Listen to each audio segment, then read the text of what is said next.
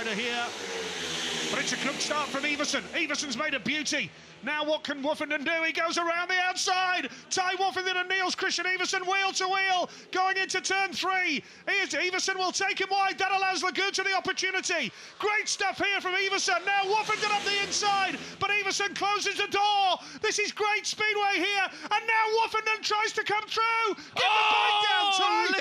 Get the bike down. He just did, but he wasn't early enough. Iversen was able to respond. Iversen just... Oh, Woffenden's done him. Got the better of him coming out of turn 4. We just missed that. Brilliant move from the championship leader. And now watch him go. He's got plenty of speed. Goodness me, this is exactly what Tai Woffinden needs.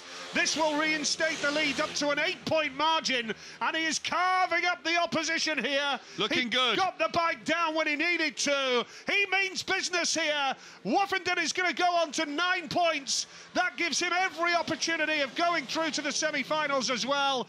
And the World Championship lead is back to 8.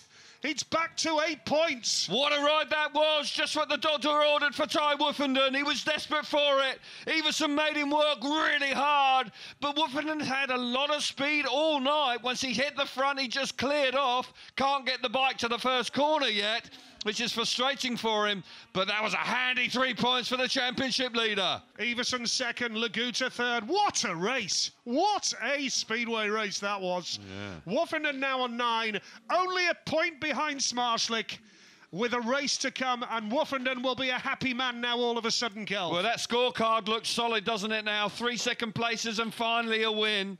I can't remember how when it was, he didn't win a race in Gorzow, he didn't win a race in Kershgrove, and that's the first race win here. So it's a lot of races, it's a lot of heats before, you work it out, you're a better mathematician than me, that's for sure. Here we're watching it again, Iversen out in front. We're seeing again the bike doesn't drive to the first corner like you would like. Iversen makes a really good start. Actually, Iversen was just rolling a little bit. But look at this.